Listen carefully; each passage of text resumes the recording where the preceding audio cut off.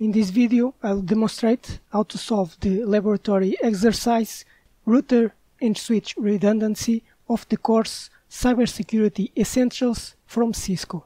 In this exercise, we'll observe a network failover with redundant routers and another failover with redundant switches.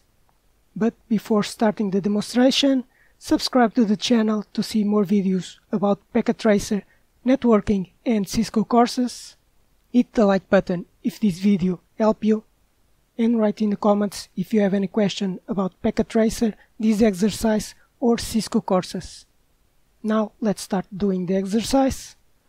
We are going to open the Metropolis bank network, open the Fields computer, go to the desktop and open the command prompt, and now we are going to ping the external server that has the IP 209.165.201.10. So write the command ping and the IP 209.165.201.10 and enter and wait for the ping. The first ping didn't work. Let's wait, we'll try 4 times.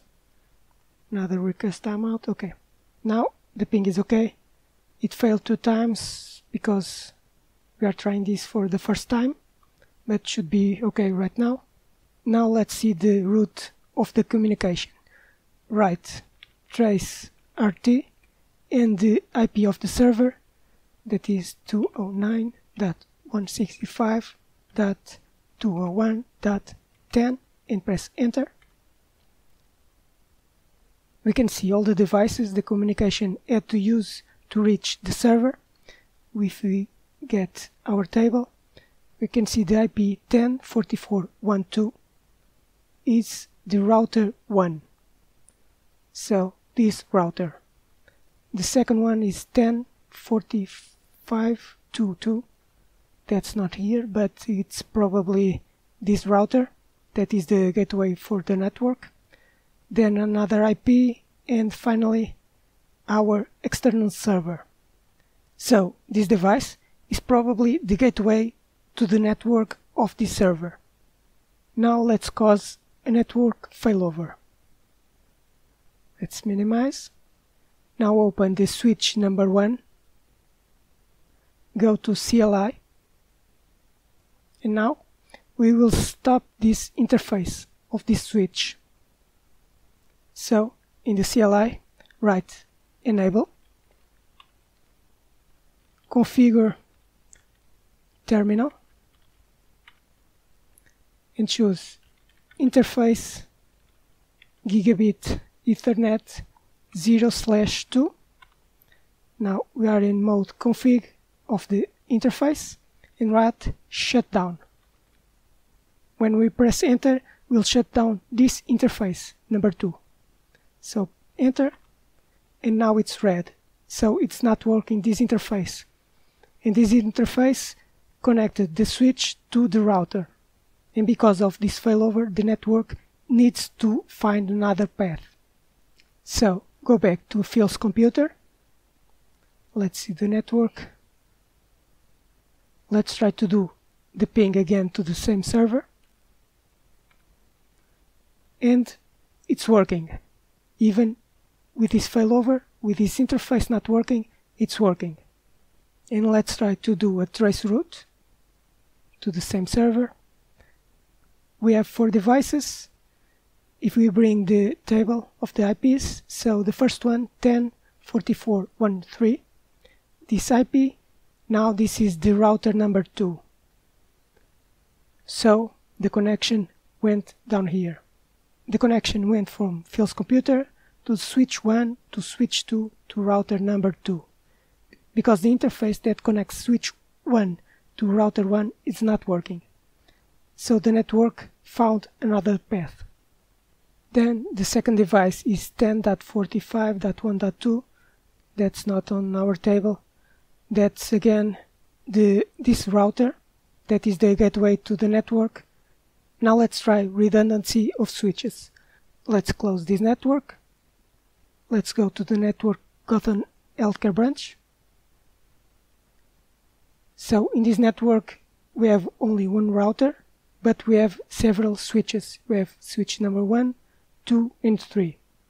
And we'll test a failover on a switch. So open the computer of Tim that is connected to switch number 3. Open the desktop, open the command prompt, and let's ping the external server. So ping and the IP 209.165.201.10 and hit enter. Let's wait to the ping. The communication is happening. It's trying to ping the server and everything is fine. We can ping the server on this network. But in this case, we'll cause a failover while we are communicating.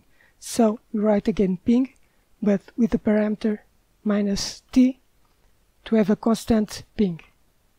So we are pinging the server from Tim's computer. And now let's deactivate this interface on switch number 3. So open switch number 3, go to CLI, enter the command enable, enter configure terminal, write interface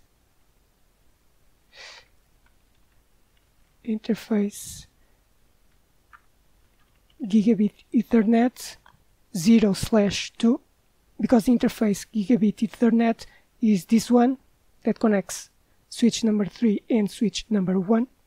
So press enter and write shut down.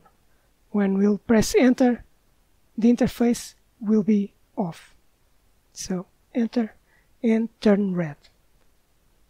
Now let's open the ping. Okay, you cannot ping the server anymore, so the network is trying to find another way, another path on this network, and this could take between 30 seconds to 1 minute. So let's wait. It's trying to find some other path. We have this path through switch number 2, so you'll try to activate this interface on switch number 2. So let's wait a little bit. This is in real time. It continues to ping or trying to ping the server. Come on, network. Okay, now it's green, so the ping starts working. Okay, it's fine right now. So the network has redundancy on switches because we have this failover between the interface of switch number 3 and switch number 1. The network tried to find another path, in this case through switch number 2 and then to switch number 1 and to the router and on the internet. So in this exercise we'll demonstrated the importance of having redundancy on routers and redundancy with switches, because problems can happen, devices can fail, but the network will try to find another path to work. And this is everything. The exercise is completed. If you want to see more videos about packet tracer, networking or Cisco courses, subscribe to the channel. If this video helps you, hit the like button and write in the comments if you have any questions about packet tracer, networking or Cisco courses.